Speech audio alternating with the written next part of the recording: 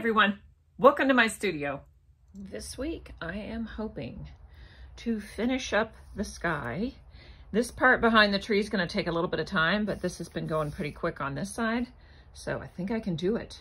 And then this will be done. Over on this workstation, I need to tidy up my pendant making supplies and get it all packed away so I have this nice clean work surface.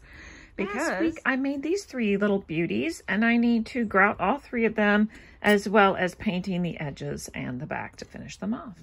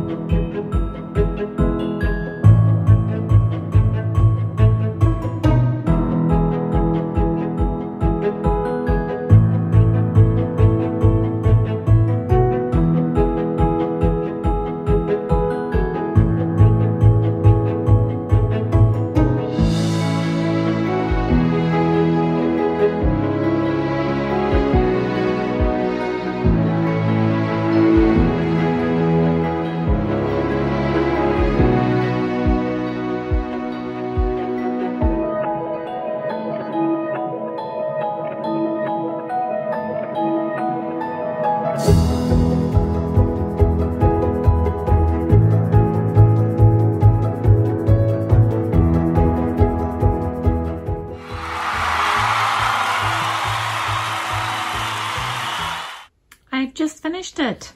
So I'm going to send away a photo to my friend, and then I'll have to start thinking about cutting it apart and packing it up and shipping it out.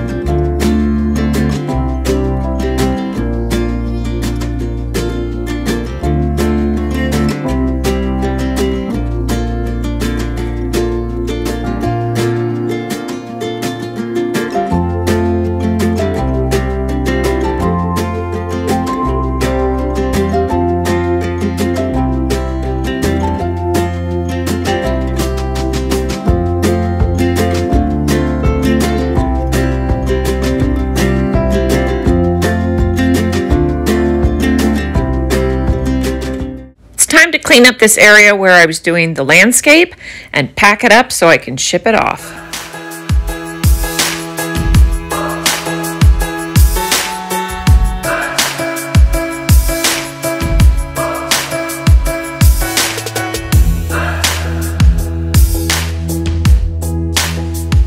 Today I will be prepping, cutting apart, and packing this mosaic that will be shipped halfway across the country to my friend in Kansas. So I live in Georgia, and my favorite way to deliver something like this is in person, because then I can ensure that there's no problems en route.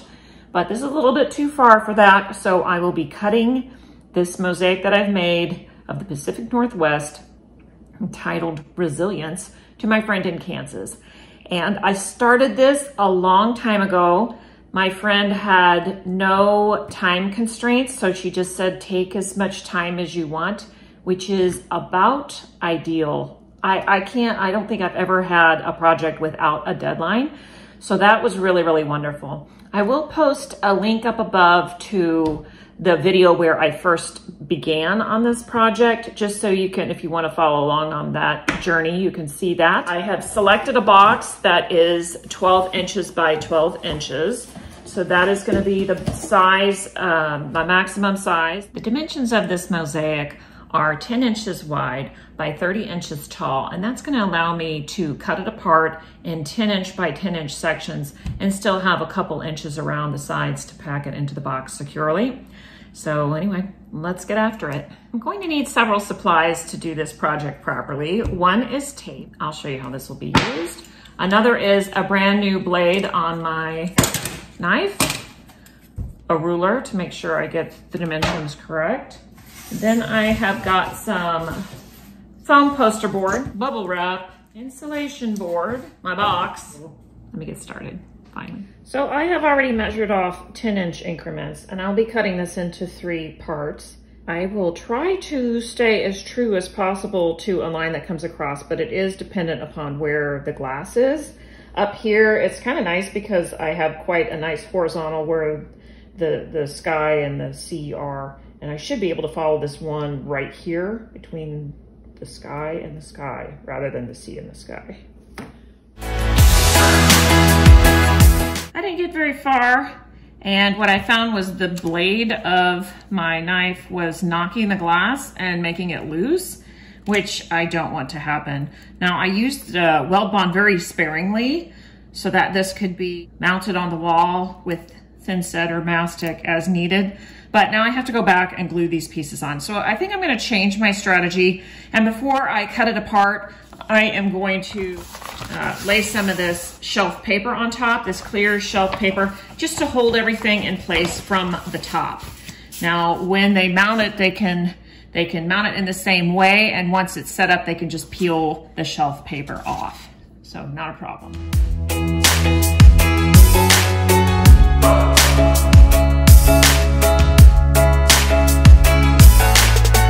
Straight shot, so I put some pieces of tape just as reference points so that they have something to line it up.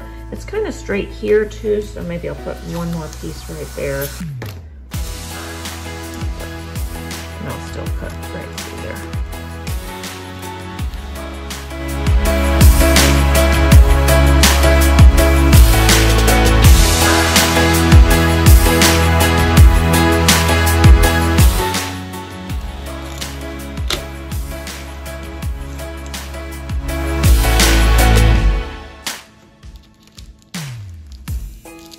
Good. So I've got it apart in 3 sections now. So the next step is to prep my packing material.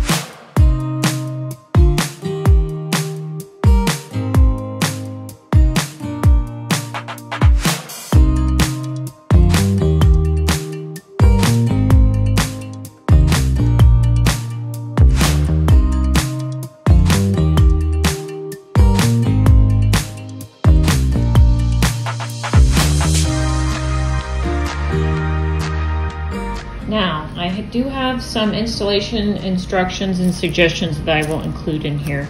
And these tabs are to make it easy to pull the whole thing out.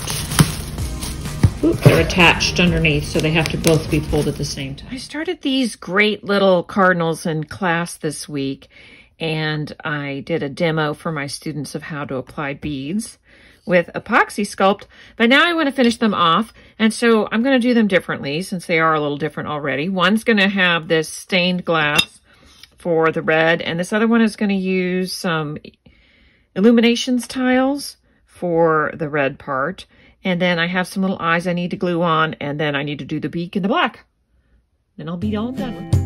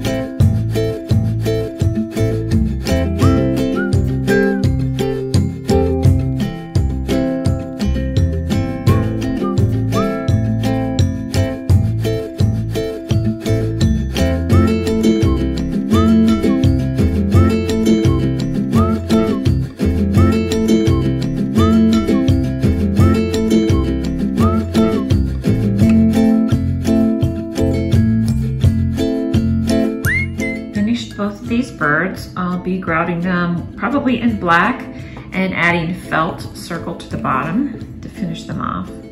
Really like this one with the illumination. It kind of glows. And then the iridized glass. That's putting it together. Thanks for watching. See you next time.